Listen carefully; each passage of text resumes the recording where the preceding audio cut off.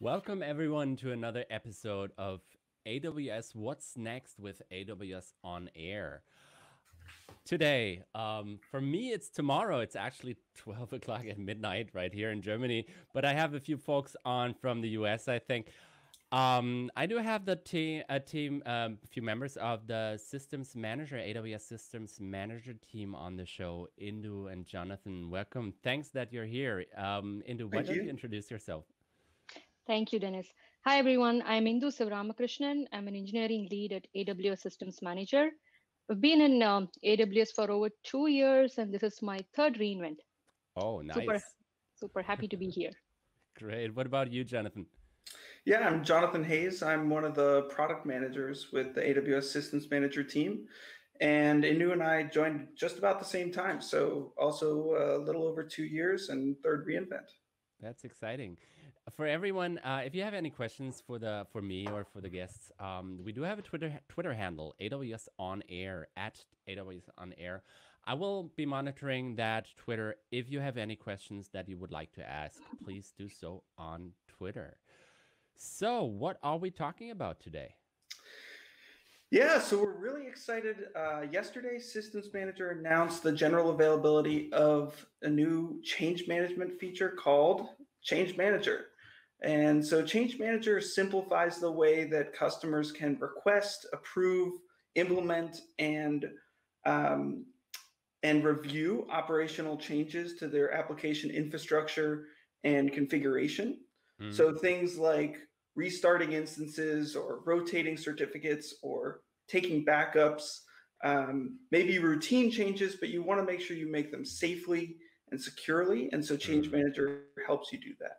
Yeah, maybe for those viewers among us who are not so much into the operational issues, I must say I've been a developer all my life, and I have touched the operational side, and I had to when starting working with the cloud. But maybe can you maybe just go into a little bit into what is change management and what actually does how does that work? Yep. So, like Jonathan mentioned, right, change management is a process using which customers can request, approve, and report on any operational changes on the application configuration infrastructure.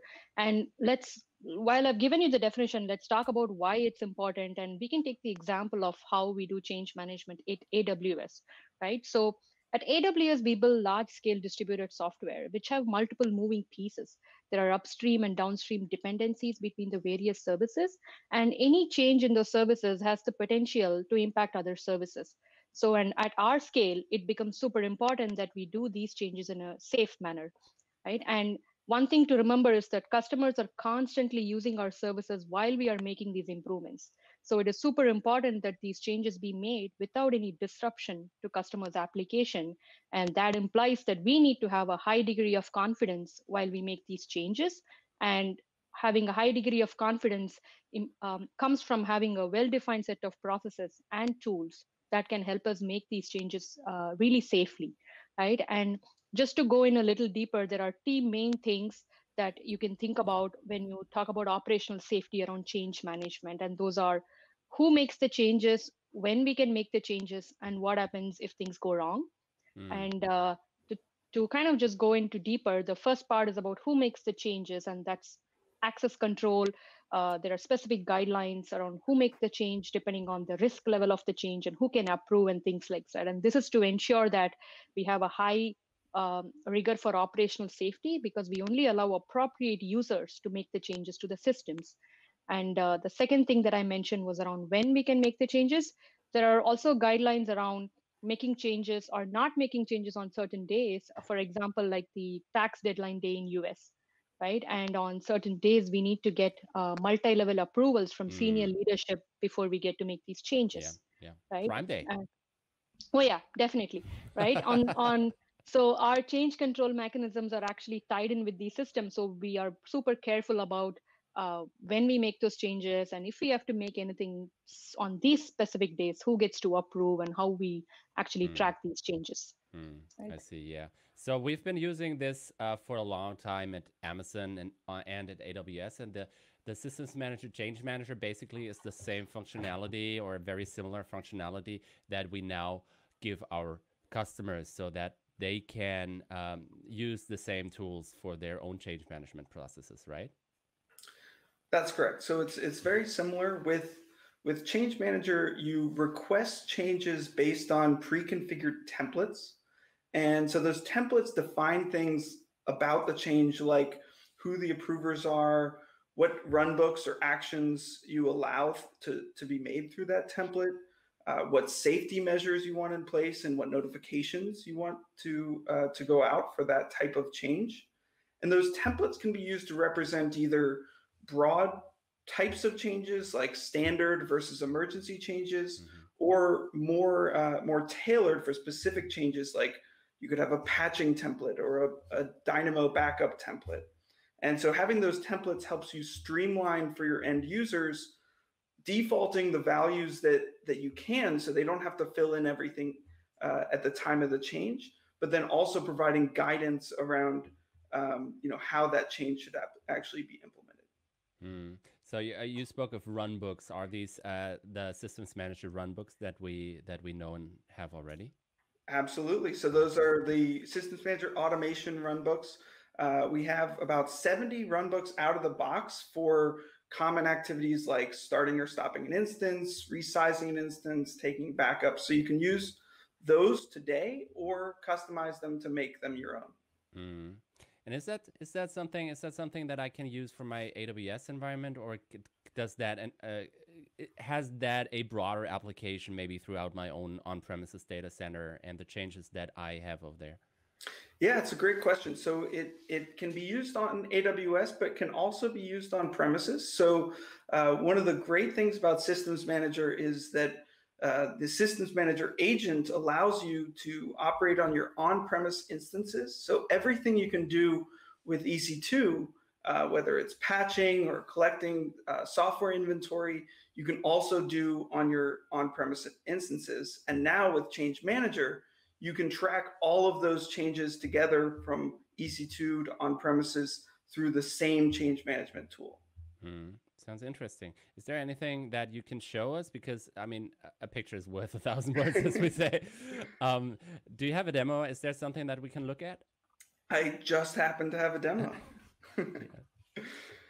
Yeah, so Change Manager is integrated with AWS organizations to allow you to make changes from a single account in many other accounts across your organization. So here, I'm logged into my delegated administrator account. So it's an account that I've designated as my change management or operations account.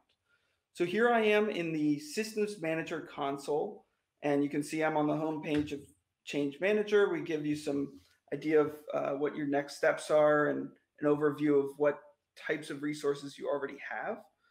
But what we're going to do today is just walk through creating a change request, approving it, and then watch it implement and look at the record that we have after the fact. So I will go click on Create Request.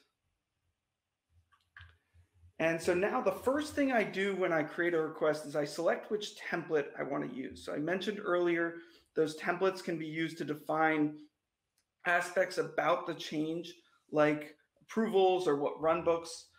So right now I'm going to select this standard change template that I've already created. You can create these templates on your own and then require that they get reviewed and approved before use to give you some more assurance that template is something that's tried and true. And that's a best practice that we use internally at Amazon as well. Okay. So we click Next. So now I can see some details about this template. Here's the runbooks I'm allowed to use. Let me see real quick. Let's restart EC2 instance, create roles, create RDS snapshot, stop and start EC2. Oh, okay.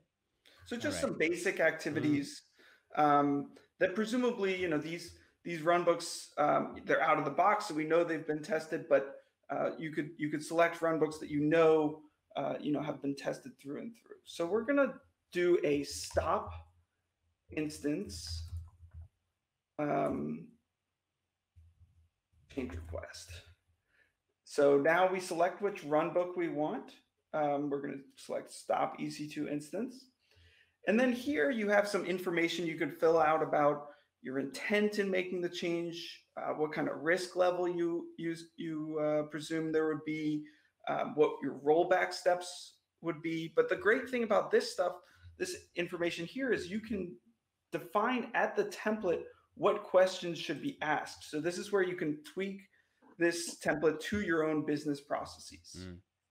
So I'm going to just say stop an instance. And this is all Markdown enabled, so you can use normal Markdown protocol there. So now I can decide how that change is scheduled. It either can be scheduled at a particular time and day here, or I can just specify I need this change as soon as possible. So once I have all the required approvers, then go ahead and let me run the change. So somebody wants the EC2 instance to be stopped, and then they can request the change basically, and you have a specified approval process. And once that approval process has been gone through, it stops the instance using the runbook the AWS stop EC2 instance runbook, right? Exactly, exactly. So one of the great things about Change Manager is the execution of the change or the running of that runbook is tied directly to the change management system. So we'll request this change, but Change Manager won't let that runbook kick off until all of those approvals are granted. Okay. And so here you can see the required approvals. So the approver name is request approver. This can be specified from the template, and you can either specify a user, you can specify groups, you can specify many approvers. And we've also integrated Change Manager with AWS single sign-on. So instead of just being able to bring in your IAM users, you can also bring in your own identity provider. So people like financial approvers or business approvers who may not have IAM access, they can come in here and still be able to approve change requests. Oh, that's nice. So this gives us an idea of who the approver is. You could also specify that the requester can actually add an approver. So let's say you have some common changes that you just want some peer approvals for. I, as a requester, could specify, who from my team should provide that peer approval. Just to make sure that you have the 4 eyes. Exactly. Okay. So that's another best practice internally is the 2-man rule, where if you have a high risk change, you want to get multiple sets of eyes on that change and make sure that it's thoroughly checked. Sure, right. And can I add multiple approvers, or is it always one? You can add multiple approvers, and then you can add multiple groups as well. And then if you add a group, you can actually specify the number of approvals from that group that are required. So if you have an operations team that you just need any 2 people to approve, you can specify that group, and then here you specify the number of approvers from that group. Okay, that's what that is for, the required. Okay, I see. Great. A common thing to think through about here is, I think, when we make any change, it's good to do as many things before the change actually runs. So there's approval, having multiple approvers, and looking at this change and having peer approved and saying what the purpose of this change is, the one that Jonathan showed earlier around what happens when this change is executed, what happens if this change goes wrong. All of those really enable us to think through the ifs and buts on, hey, what happens if this goes wrong, or what should I be looking for, right? That means you've done enough risk analysis and evaluations before the change is run. Yeah, we can do that once and codify that into the template, so that every time we have that change again, that specific type of change again, we can just use the template and have everything in place, right? Exactly. That's nice. So what happens if we go to next? So we go to next, and now we have, so now we're at specified parameters. So these are details about the actual change that we're implementing. So with Systems Manager, we mentioned that all of the runbooks come from Systems Manager automation. And one of the really valuable things about automation is that those runbooks can assume another role when they execute. And so you can enable your users to initiate an execution with a particular runbook or with a particular change template, and then another role can be assumed to carry out that action. So they don't need the permissions. Like, for Exactly. instance, to stop an EC2 instance, the users themselves don't need the permissions to stop an EC2 instance, but through the template, through the change management, they can actually stop an instance once the approval process has been gone through. Exactly. Okay. Exactly. So I've specified which role should be assumed. And then we mentioned earlier that this is integrated with AWS organization, so I can execute across other accounts or OUs and regions, or just within this account. For this demo, we're just going to be stopping an instance within this same account.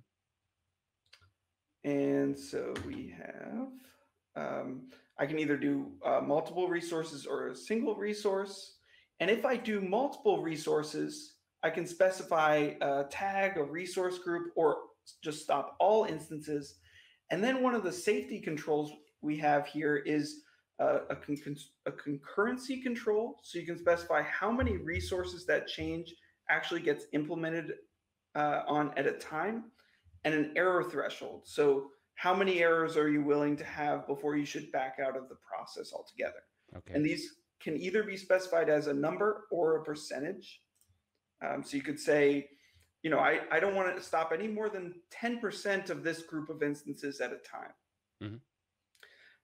Similarly, if I just back up for a minute, if we're selecting multiple accounts, I have similar rate control and error threshold settings there, where I can specify, you know, what we just talked about was within account, but I can specify how many accounts or regions I actually make that change on at a time, so you can make sure that that change is made safely and you have enough time in between one account to another. And so, just to call out that all of these things that Jonathan are talking about are actually existing, and we are actually leveraging the existing automation service functionality. So we're actually tying in with change management and giving users the flexibility to say, okay, when am I okay with this going? When am I not okay with this change going? Right? That really gives them the control. Yes.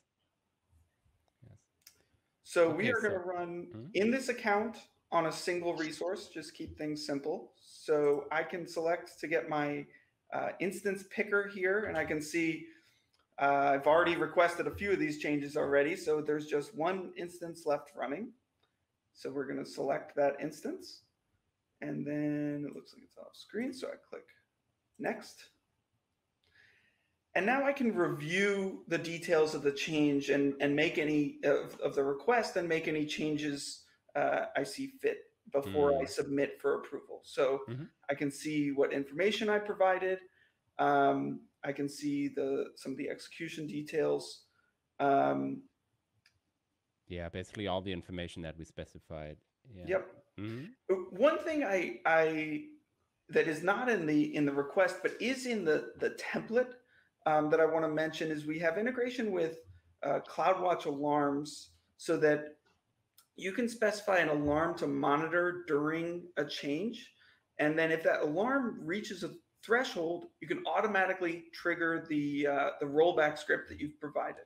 Okay, so that helps you make those change safely. And that alarm is specified on the template. So that's why we didn't see it as part of this flow. Okay. So once you kick this off, once you say, I want to deploy this change now, or submit it for approval, which it actually is. Yep. Yeah. So we'll submit that.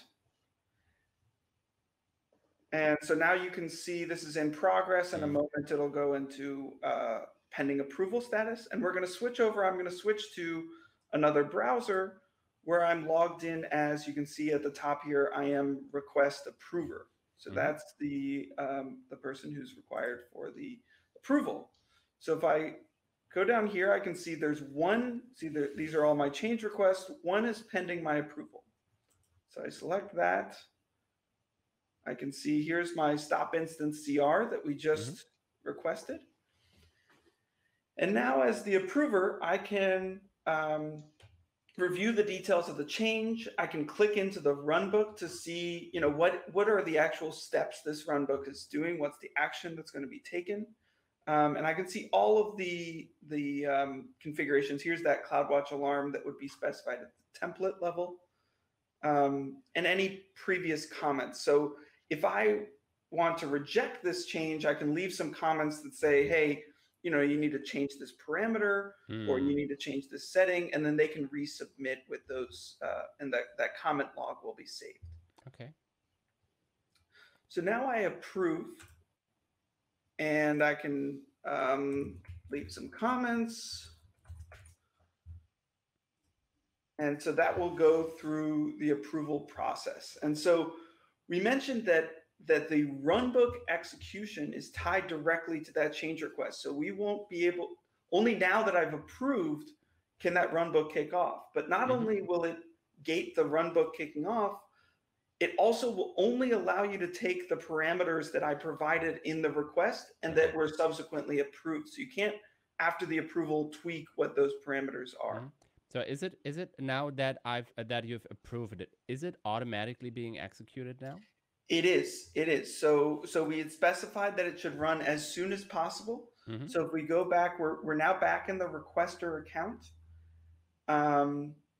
And so we should be able to see, here's the stop instance CR. So it's now scheduled, which basically means it's been approved. I can click into this change request, and we can actually see the timeline of events here. So we can see that it was sent for review. Here's a reviewer. We can see that it was approved at this time, and then the actual runbook was kicked off. Yeah, I see. Okay. So sorry, go ahead. Yeah, one question that I have. I mean, you have a manual approval process here. Are there things like auto approval or conditional auto approval, like during specific times of days, or you mentioned before, Indhu, I think you mentioned before that on specific days when there is Prime Day, for instance, we don't want to have too many changes on critical systems. So we would need an approve during Prime Day, a manual approval during Prime Day, but it could be automatically approved during all the rest of the year. Yeah. Yeah. So just to add color to that, right? So we actually have integrated with AWS Systems Manager Change Calendar, where certain days are marked as block days and allowed days. And if you are executing a change on a block day, then you need to get another set of approver, which you can also specify in your change management settings. Say, hey, this is a specific, probably somebody like a VP or someone, right, who can approve, even though if it's a block day, because at times we do need to execute change to mitigate something. So we've also integrated with the change calendar system here. That way you have the flexibility to tune that. Okay, that's cool. All right. I think that was really interesting. That was a lot of information at one time. One of the most important things for our customers really is, when is this feature available? Yeah, so it's available today. And so you can go into the Systems Manager console to try it out. And it comes with a 30-day free trial. So that's nice. You won't be charged for the first 30 days of use. Okay, what's the cost structure once the 30 days are over? Yeah, so like a lot of things at AWS, we want to make sure that you only pay for what you use. So we priced with that model in mind. So you're charged per change request that you create, and then per API request. So it's 29 cents per change request. And so keep in mind, if you're running a change request across, to restart 1,000 instances across 100 accounts, that's still just one change request. Okay, I see. And then it's charged 3.9 cents per 1,000 API requests. Okay, yeah, that's pretty insignificant.